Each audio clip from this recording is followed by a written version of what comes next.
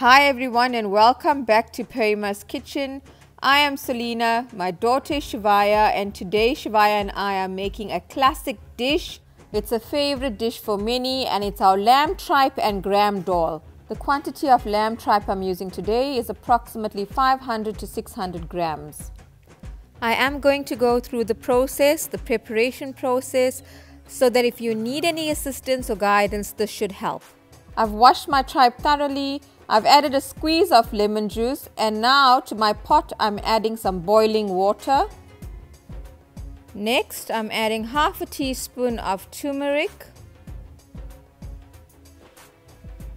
a heaped teaspoon of ginger and garlic,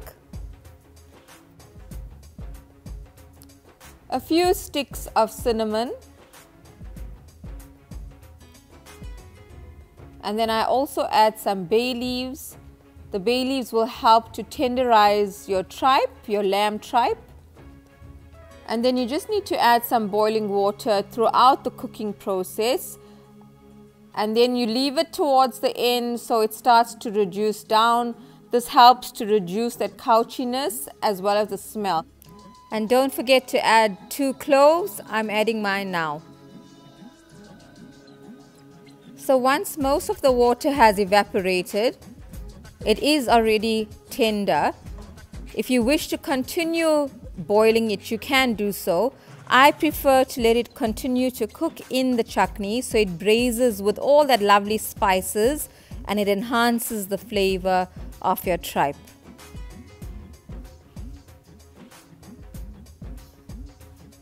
I'm going to let my tripe rest and cool down while I'm braising my curry. Once I combine my tripe to the chutney, it will cook further, and then I will also add my salt to taste. This is my Gramdhal. I'm going to be boiling about 250 to 300 grams of Gramdhal. That's just over a cup. Make sure you wash it properly and remove any stones. I'm now adding my boiling water.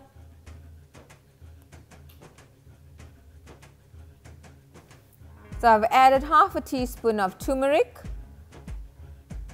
followed by a couple of cloves of garlic.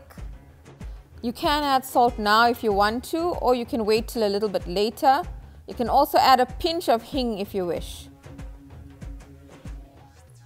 When it's boiling, just remember it's not going to boil like pea dal. It's not going to dissolve, and we don't want it to dissolve. It will still keep its shape. Let's start braising our chutney, and once the tripe is ready, we will add it to the chutney. So as soon as your oil is hot, you can start adding your spices. I'm adding a leveled teaspoon of jeera seeds. I will also add some ground jeera powder. Therefore, I've just added a leveled teaspoon of jeera seeds, followed by some green chillies, 3 green chillies, and my onions. I'm using 1 onion which I sliced.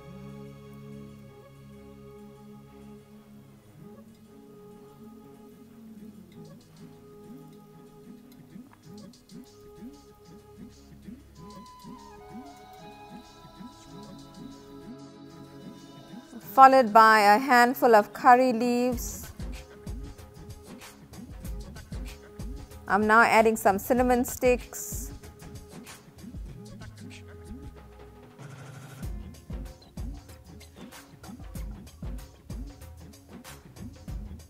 So my ground spices are half a teaspoon of jeera powder, cumin powder.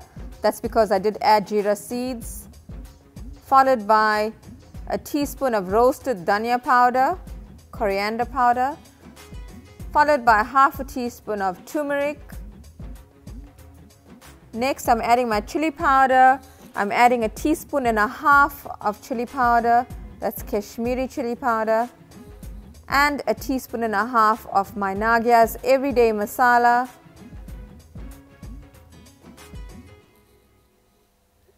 Next, a teaspoon and a half of crushed ginger and garlic.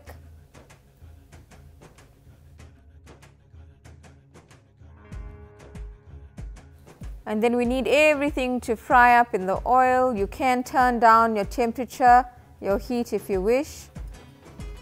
It only needs a few seconds to release all its flavors.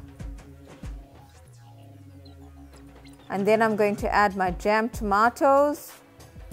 You can add 2 to 3 jammed tomatoes. I'm adding 2 bay leaves for my garden. You can also add dried bay leaves. And about half a teaspoon of sugar or sweetener of choice.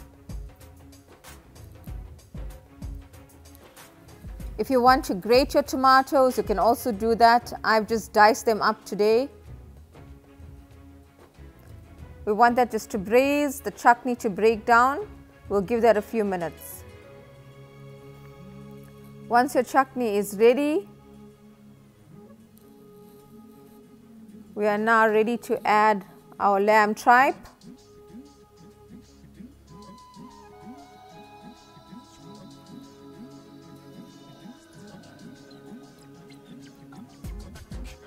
And it's reduced a lot, so I didn't add any more water.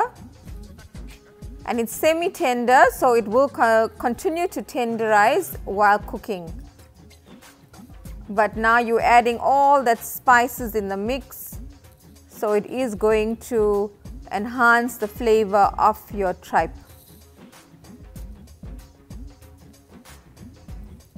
So we're going to just leave it now to braise further.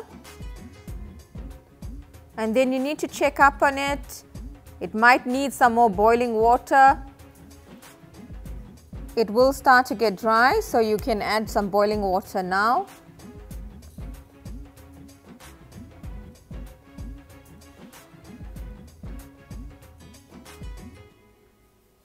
All these different steps we are covering is to ensure that your tripe is beautifully tender and soft. So we'll leave it now again for a little longer, and we're going to move on to our Gramdhal and check up on it. So the Gramdhal will start to swell a little, as you can see. And what I do is I add my salt now before I add any more boiling water, because you are able to easily judge how much of salt you require. So I'm going to add my salt first.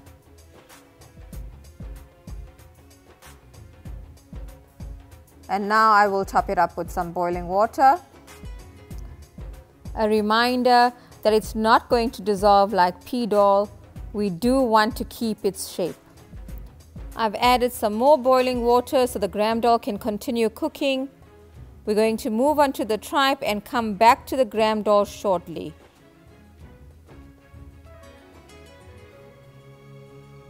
Moving on to our lamb tripe.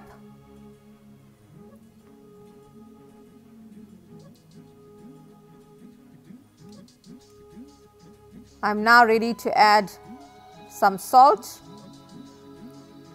Again, it's easier for me to judge the amount of salt needed once it's reduced. Another option that you may be more comfortable with is once you've combined your tripe with your Gramdhal, you can then add your salt, or do it separately like I have done. And remember, less is better. You can always add more salt later if you require, but you can't really take it out. The tripe is now soft and succulent. Let's see if our Gramdhal is ready.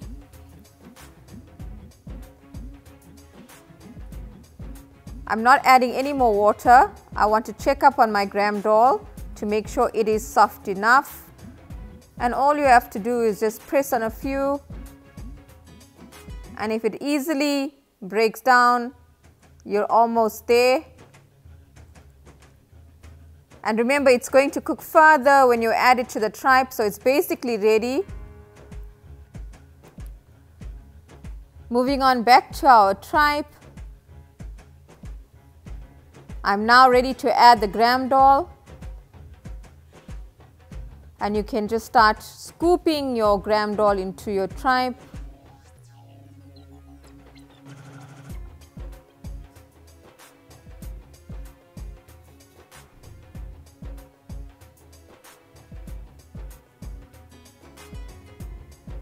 And then give your tripe and your Gramdhal a good mix.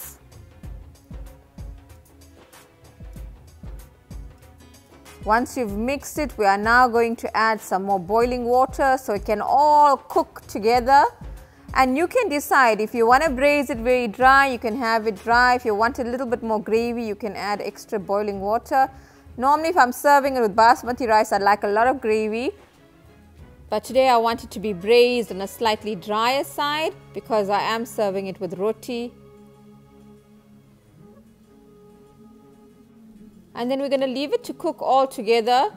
But you can check up on it now and again just to see if you need any additional boiling water.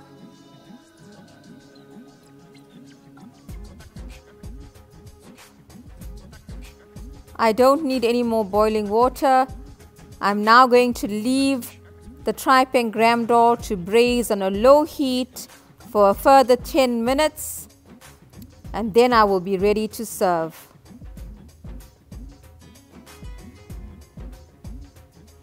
And our Tripe and Gramdhal is ready. I'm going to garnish with some fresh coriander.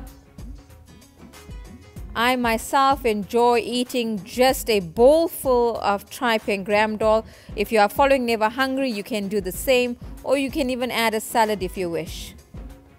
Alternatively, you can serve your Tripe and Gramdhal with some roti like I'm doing today, or some fluffy basmati rice. Thank you, and I hope you really enjoyed this recipe. And as usual, all the ingredients used will be found in the drop-down description below. Please subscribe, kindly hit the notification bell so you are notified when a new video is uploaded. Please like and share, and your comments are always very welcome. See you again soon in Perima's kitchen. I am Selena.